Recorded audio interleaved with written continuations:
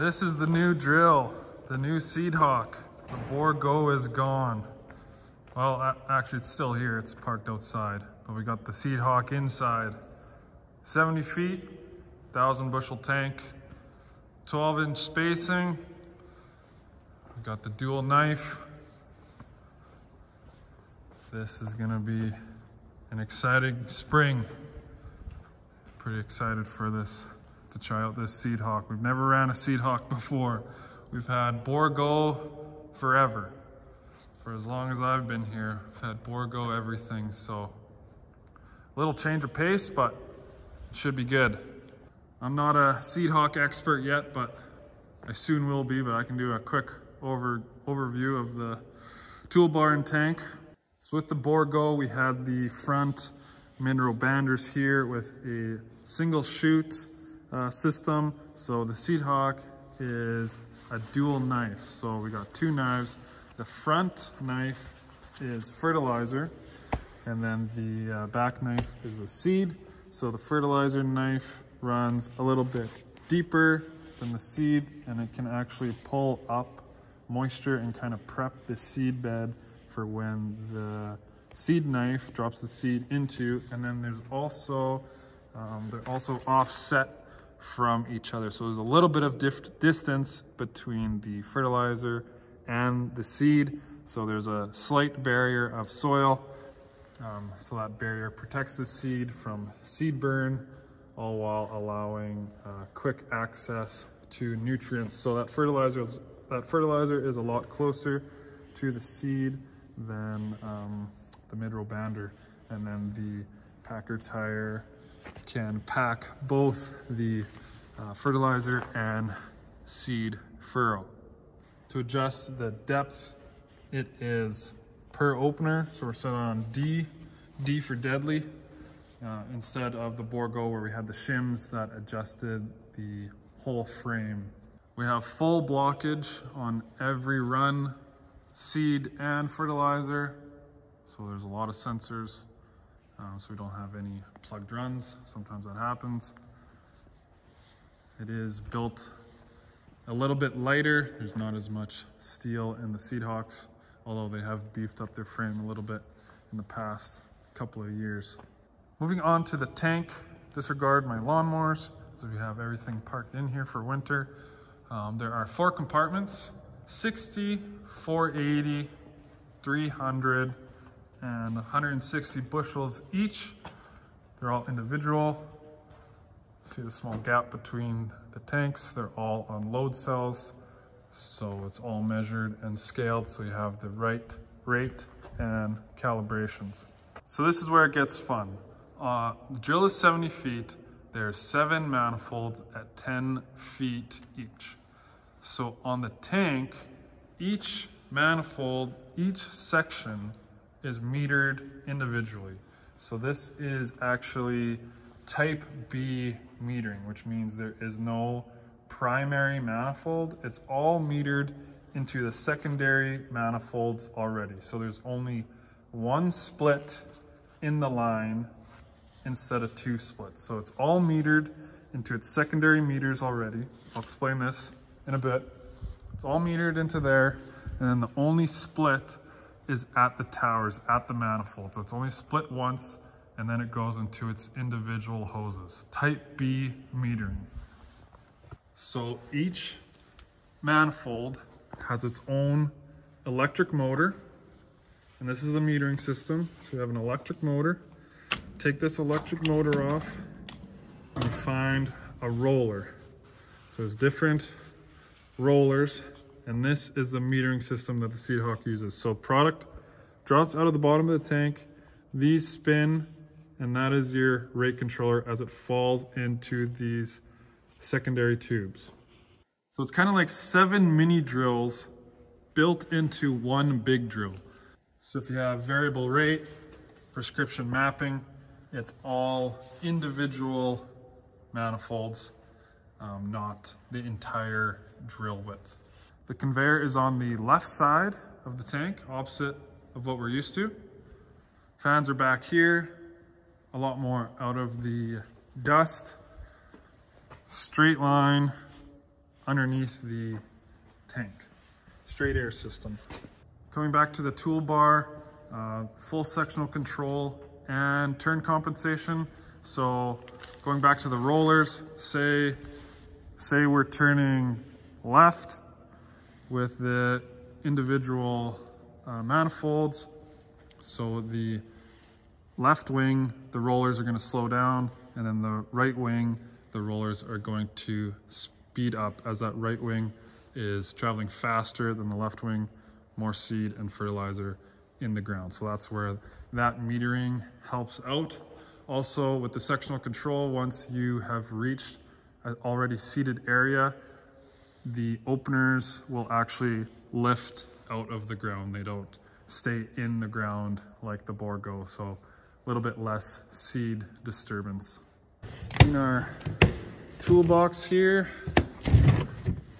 lots of rollers, all for different rates, different products. Yeah, so we're full of rollers there. So like say you're putting on 150 pounds of urea, you're gonna use a different roller than if you're putting on 4.5 pounds of canola. So gotta make sure you have the right roller for the right product. Tank stairs, gonna be honest, just not as good. Just not as good. Pull this down, they're at the front. It'll lock in. And then you have to put the stairs back up before you start seeding again, or else this tire can hit these stairs. I have heard. Take a look inside. I think guys just take this out, this basket, little screen thing. We'll screen it at the bottom, out of the bin and at the bottom of the conveyor. Anyway, there's a little sight glass down there to see if you're empty. And then there's also, I'm just gonna take this out. Yeah, there's the sight glass. And then also in the bottom, there's a little agitator that spins to kind of keep the product flowing, keep it even along the bottom, because you can't run these tanks right empty. You gotta leave a little bit in the bottom because all those individual meters need to have product in them. So if you run it, if you're pretty much empty, you know, you can have one meter that's still metering and then one that's empty. So then you're gonna have strips in your field. So you gotta leave a little bit more in the tank. You can't have it right empty. So I guess that is one kind of drawback with this type of metering system. But we got a nice big platform, lots of room up here, railing, big tank lids. Lights are supposed to be pretty good. So it's nice, good area to work in. This is the canola tank or whatever else you want to use it for. So we're gonna miss the saddle tank on the Bourgault because really the canola tank is on the side. And we just used the tractor to lift the mini bulks up and dump it in that way. So now we're going to have to, well, we don't really use bags, but if we did, we'd have to crawl them all up there. And if we use a mini bulk, it's just gonna have to go through the conveyor. So we really did like that saddle tank. Uh-oh. So there's two more receivers, one that looks just like this on the toolbar, and then another one on the roof of the Fendt to help with the STCX, the sectional control and the turn compensation, just so the drill has more signal and knows where it is for seeded and unseeded parts of the field. So that's a very brief overview of the Seedhawk. There's tons more stuff. I'm still learning, I'm no expert. I will be in the spring, hopefully. There's lots more you could go into. Two takeaways from this, if you can't remember: individual manifold metering and dual knife. Let's take a look at the Bourgault. Built heavy, a lot of steel in there. Got the big high float kit up front, big casters. Got the mineral banders at the front. So that's for our fertilizer, and then just a single chute for the seed. So that's going to be a little different system. This is our depth control, quick depth adjust with these shims, lifting the whole frame for the depth adjustment. Very convenient, maybe a little bit less accurate lifting the whole frame, but there's also these pins that we were pulling depending if the shank found itself in the tank track or just a little bit of variance within the toolbar. So with the Seedhawk, pins on every shank for the depth adjustment. That's our canola tank and inoculant. So yeah, we would just, if you guys follow along, you know, we just lift up the mini bulks and dump it right in there. So that's gonna be different. We're gonna miss that for sure. So with the Bourgault metering, type A metering, there's a primary airstream, primary line, going to primary splitter, which is our sectional control, which didn't work that bad. No, it works well. It just, you know, doesn't look, you know, kind of looks how it is. There's gates in here that go up and down to shut off your manifolds. Primary splitter going to your secondary splitters, which are your manifolds at your drill sections, and then to the individual seed and fertilizer hoses. So with the Seedhawk, it's already metered. It bypasses all this. It's already metered here. Metered at every individual drill manifold. Does that make sense? I hope that makes sense. It bypasses all this. So is it more accurate? Maybe. You know, maybe with a little bit more, you know, splits, it's not as accurate. So bypassing all this, more uniform throughout the drill. Plus Seedhawk's depth, you know, accuracy, supposed to be a pretty precise drill. Bigger rubber on the Bourgault. These are 850s.